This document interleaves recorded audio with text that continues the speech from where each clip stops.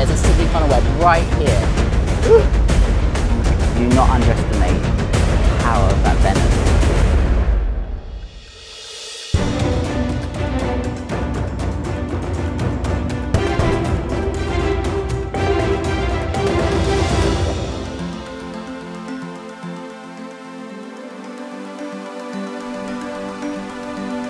The story of this deadly spider begins in Sydney.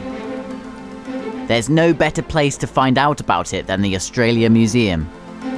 What we've got here is a male Sydney funnel web spider, and it's in its typical rearing pose, basically saying, leave me alone. They're the only ones to date that we know that people have died from their bites. There was a toddler in 1927 in one of the northern suburbs of Sydney. They think what happened was the funnel web walked up to the child tried to squash the funnel web with their finger and it bit them on the finger.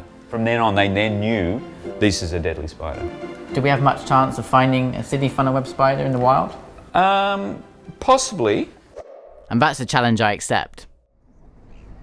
I've heard a good place to find them is in a forest fringing the city.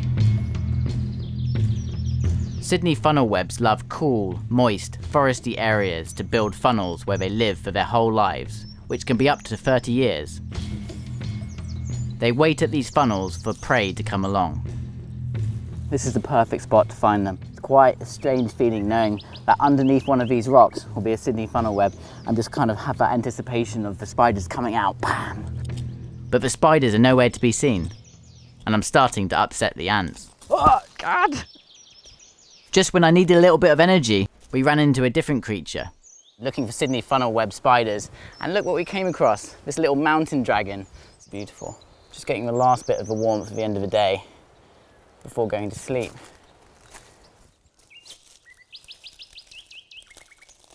Oh, I think I've got one. That is amazing. There's a Sydney funnel web right here.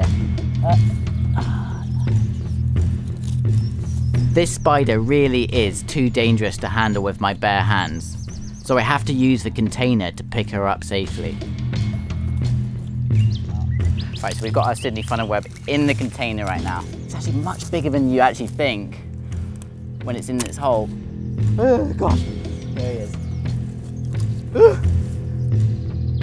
Do not underestimate the power of that venom. It's the deadliest spider in the world. But that is an absolute beauty. This is definitely a girl. The females just remain in their burrows their whole lives, and lots of people would never ever see one. The males, they look for their females to mate, and they end up in people's shoes where it's nice and cool, and that's how people end up getting bitten. And if you were unfortunate enough to get bitten from a funnel web, you are very likely to be envenomated. They've got really long fangs that actually, as an adult, they can pierce your fingernails.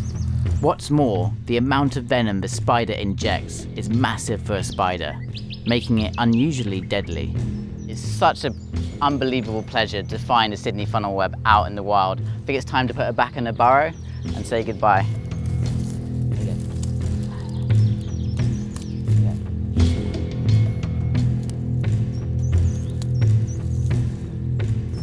Awesome, Sydney funnel web spider. That's such an amazing experience. Mission accomplished.